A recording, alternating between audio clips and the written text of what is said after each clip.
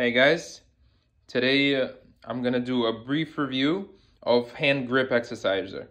I mentioned it in one of my videos, and this is a great product to get your wrist and forearm strength up.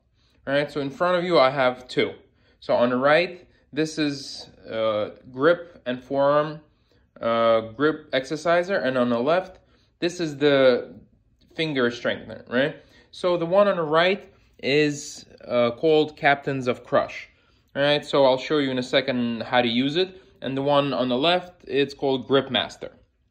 All right, so Captains of Crush has different categories, right? If you look right here, this is, it's called COC Level 2. So this is weighted at 140 pounds. So the way to use it is very simple. Grasp it like this, squeeze it, make sure both sides touch, and you keep going. All right, and the second one, the finger exerciser, is you hold with your fingers, again against your palm, and you squeeze it with each finger individually. So both of these are really good to be used on a daily basis. Again, you want to start with less reps and increase as you go. So for this product, Captains of Crush, I'm going to post the link to where you can buy this. You can buy it on Amazon. You can buy it on captainofcrush.com. I believe it's coc.com. I'll post the link.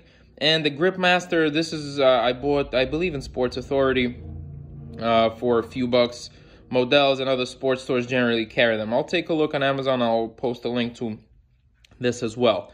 So these are really good, but what you want to do is you want to be careful. With this Captain of Crush, there are many different levels. There's a trainer level, which starts at 80 pounds resistance. Level 1 is 100, and so forth. They go up to about 350 pound resistance, which is pretty heavy to squeeze, right? It's considered the toughest hand grip exerciser in existence right now, and only 3 men in the world who were tested could officially close it completely.